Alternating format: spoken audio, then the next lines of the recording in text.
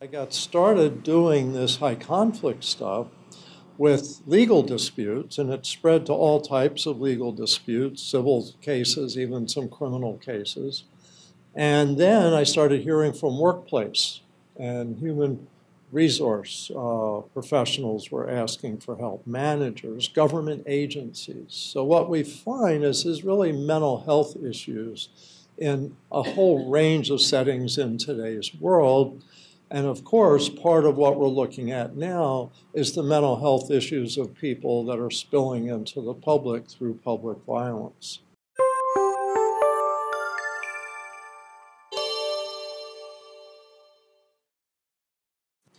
So hopefully I can tie together all of this and also give some tips for things to do and not do in your practice. So I'm going to start with a little bit of background on basic mental health issues and types of mental health issues and how they impact litigation. And when people talk about mental illness, they don't really say what they're talking about. So let me start with schizophrenia and psychotic disorders. Most people really tend to think that's mental illness, and everything else isn't. You know, everybody gets depressed sometimes, anxious sometimes. That's not a mental illness, people say. And personality disorders, what's interesting is legal professionals don't treat personality disorders as a mental illness. And so when you get into, say, a case where it's a criminal case, and you're looking at, is this person competent to stand trial? And I've read cases, and I have them in my book, High Conflict People in Legal Disputes, where, yes, they've been found competent to stand trial because they're not psychotic, they just have a narcissistic and antisocial personality disorder, and that's not deemed a mental illness. So let's talk about these a little bit. By the way, I want to mention I'm very comfortable with questions at any time. So if there's something that gets triggered, I'm okay with addressing that right at the time. We have a relatively small group, so it's easier to, have a little more questions and comments. But let me talk first about schizophrenia. So 30 years ago, I worked in psychiatric hospitals. I became a lawyer 26 years ago. Wow, okay. Before that, when I was a mental health professional for 12 years, part of that time I worked in psychiatric hospitals.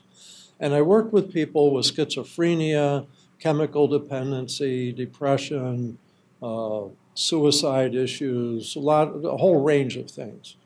But it was interesting to learn about people with schizophrenia. Really, generally confused, frightened. Schizophrenia is where you have delusions, you see people that aren't there, or you have hallucinations. That's more often you hear voices that aren't there, and they're really in the person's head.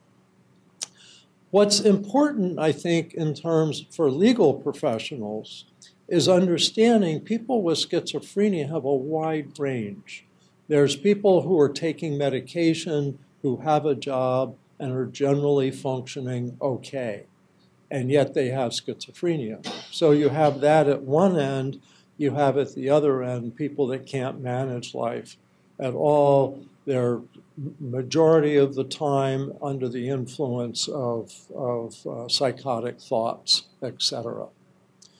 A lot of the people you see now that are homeless on the streets, a sizable percent have schizophrenia.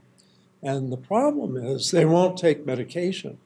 And when they're not taking their medication, they have hallucinations. You see them talking to the buildings and things like that. For many of them, if they take their medication, they actually can be sharper and more in touch and more calm, but they don't want to take medication. And so there's a certain percent of people with schizophrenia that are out in public, and occasionally they become dangerous to the people around them. Now, most of you as lawyers are probably not having many cases with someone with schizophrenia. When I was in law school, I did the civil clinic. This is at University of San Diego. There was a civil clinic, and I represented some patients in psychiatric hospitals in the hearings to see, do they need to be held against their will or can they be released? And I remember one case, it was kind of humorous. My client kind of went in and out of being well organized and sharp. And I really studied the case. Went to the hospital the day before the hearing, read the file, really became familiar with it. And the next morning, they hold the hearing in the hospital. There's a hearing officer comes. And I sit down, and there's tables, and I sit down beside my client, and I've got tons of notes. I am organized. And the nursing staff told me afterwards they were really afraid I was going to get this guy out. So I go into my presentation, and after about the second sentence, he starts yelling at the judge and swearing and all of that. And I couldn't get him to stop. And the judge says, I think I have enough information to make my decision. And so he got to stay a little bit longer. But when you're dealing with people with what's commonly known as mental illness or psychotic disorders, you're really dealing with people that don't have a lot of control. On the other hand, you're generally dealing with people who aren't a threat, who aren't violent. They're much more of a problem for themselves. They do have a heightened risk of suicide. They have a heightened risk of substance abuse. They often use that to cope. But if you do have someone like this, it's important to know that there's a presumption in the public eye that this is who are the crazy shooters out in the world, are people with schizophrenia. And the research I look at says that yes, about 20% of people that do these larger shootings, 3 or more people, it's called a mass shooting, have a psychotic disorder, but that's not most of them. Anyway, so that's that personality. That's that issue. It's not personality, it's a diagnosis. And it comes out of nowhere. You don't know this is going to happen. It generally comes late teens to early 30s. You don't know when it's going to happen. Since people are concerned about violence these days, it's helpful to know you're not going to be able to make a list of all the people with schizophrenia so that you don't give them guns. You don't know that they're a violent person or even have schizophrenia sometimes until they do something super dramatic.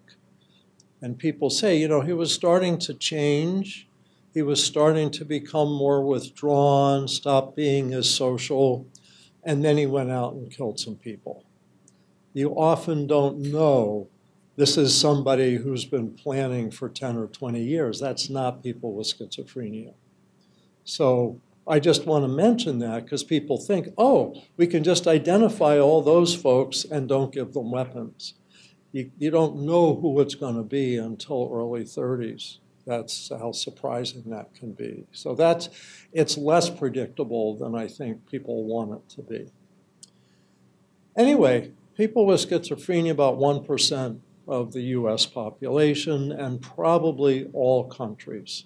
All cultures have some people with schizophrenia. About 1% of the population, pretty small percent. And not particularly violent. That's important to know. A few are, but most aren't. So mood disorders, next mental health issue. And let me back up. If you're working with clients who are in their 20s, then they start changing, their behavior starts changing, they start being odd, they start socially withdrawing, et cetera. You might be seeing someone who's starting to have an episode, a first episode of schizophrenia. Once people are into their mid-30s and older, it's extremely rare you're going to see that.